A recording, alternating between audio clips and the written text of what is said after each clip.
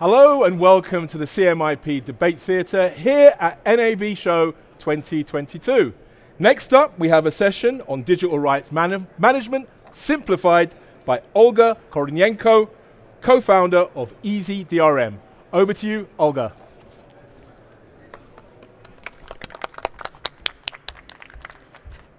Thank you, Will.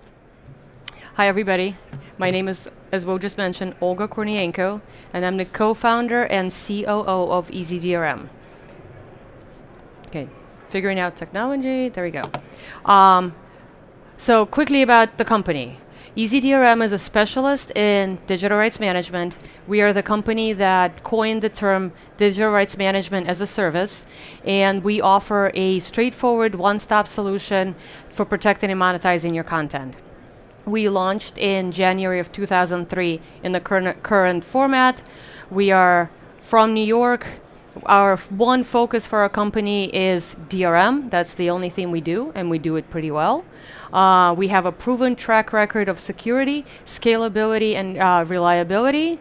We have a large customer base that's worldwide, which also means we have a large infrastructure of geo-dispersed and globally redundant servers.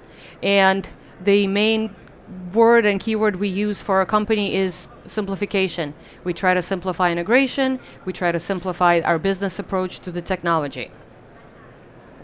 So what is this all about digital rights management? Let's face it.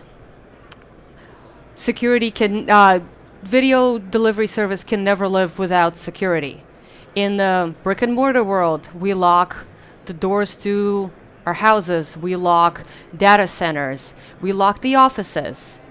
A typical goods business locks the front doors and puts security around their physical assets, because once those assets are stolen, they can't sell them. So why should this be any different when it comes to digital assets? Without any form of security, we cannot guarantee the revenue of our business, and we cannot provide and secure rights for owners and content providers. We need security. I was actually quite surprised when I sat in on a panel that was conducted by universities and homeschooling organizations that talked about a large infrastructure that they have built around their redundant servers and all the infrastructure they have for streaming classes, for streaming sporting events, and mobile trucks to stream large sporting events for universities. And when I asked the question about security, I got a very quiet answer of, well, we don't have any why. And they couldn't explain to me why they would invest millions of dollars in physical infrastructure but completely not protect the digital assets. They saw it as a hindrance. But it should not be a hindrance. It should be a tool that one uses to secure the revenue, because threats are everywhere. EasyDRM over the summer of 2001 conducted a survey with in conjunction with Help Me Stream Research Foundation and Streaming Media, and we took an approach of figuring out and trying to find out what our customers and partners see from a perspective of the amount of piracy that's in the industry. And what we found was very shocking. On average, our customers told us that about 20% of revenue, or they're not our customers, people within the industry told us that about 20% of revenue is lost to piracy. Now pause and think about that number. It is different for every single business, but what is 20% of your revenue? And what would you be willing to do to cut that number in half? A third. And the other interesting thing we came across is that that number is not just because of organized piracy. Though it is a large percentage, it is not just organized piracy. A lot of other aspects come into play when it comes to piracy. Technical issues, where a person is not able to log into a service because something is not working, or a stream is not loading. Subscriber churn, where users just unsubscribe from service because they find it somewhere else, be it for free, pirated, or just they no longer want it, and then decide they would like to find it somewhere else. Various rights, laws, and issues. And I guess my favorite, my personal pet peeve is geographical issues. When we start to travel from our own hometown and home region to a different country, and we're no longer able to see the content we should be able to see. The questions become, why not? And as we all know, VPNing into your own country and then seeing the content you should be able to see is a form of piracy.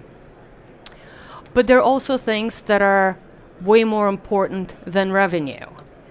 In today's world of virtual meetings, corporate town halls, and proprietary information being shared over Zoom and all sorts of web conferences, it is very important to protect all of those assets and all of that information from being leaked. Imagine if your latest strategy meeting was leaked to a competitor, and now everybody knows what the plan is for the next 6 months to a year. Or imagine having a video of a conference or a CEO presentation get leaked, cropped, and changed, so now a sentence can be taken completely out of context. We all sign NDAs when we speak with our partners and clients, and for job interview, when we accept a job, why should meetings be any different, or why should content get leaked just because it's virtual? So EasyDRM took a very straightforward approach to try to simplify the process. As we all look at the show, we can see that most companies on the exhibit floor have a very specific niche. They have their own specialty. You have player companies, you have encoder companies, you have content streaming companies, or just content companies. But for all of them, and most of them, their core business is not security. Why would you ever go to a hardware store, buy nuts, bolts, screws and whatnot, and build your own lock for the front door of your own house? You wouldn't. You would go to the same hardware store, buy the lock, and either have it get installed or install it yourself. Your digital assets should not be any different, and your corporate security strategy should not be any different.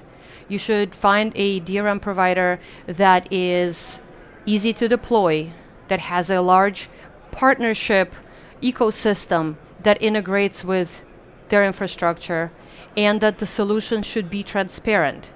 And at EasyDRM, we approach that by posting all of our partners, posting all of our documentation on the website.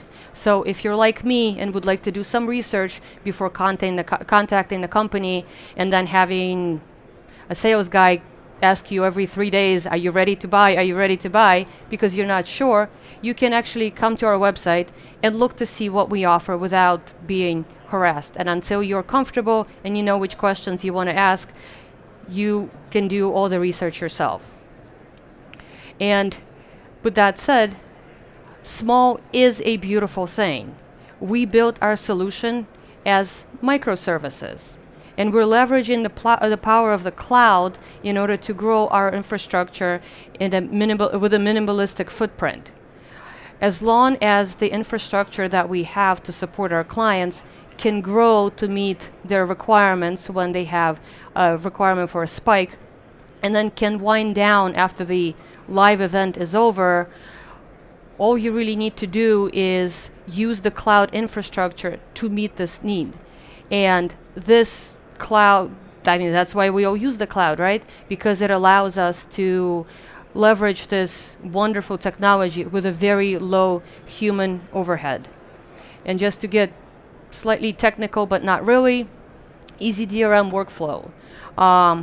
We genuinely believe that a native DRM technology should be used on the device that it's meant to be used on. And to that effect, we have 4 DRM technology that we offer. We offer Microsoft PlayReady, Apple FairPlay, Google Widevine, and Huawei's WisePlay.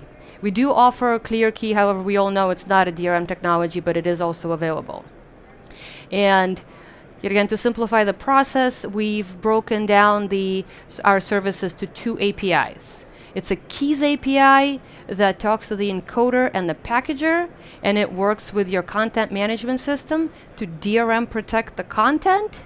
And it's a rights API that works with the entitlement system on the playback, and it allows our clients to dictate and have full and complete control over the DRM licenses that are being issued to their clients. We genuinely believe that DRM is a tool that one would use to protect their revenue, and we genuinely believe that it should never, ever, ever dictate a client's business model or a business need. It is there to help make everybody's life a little bit easier and a lot more secure. Thank you very much.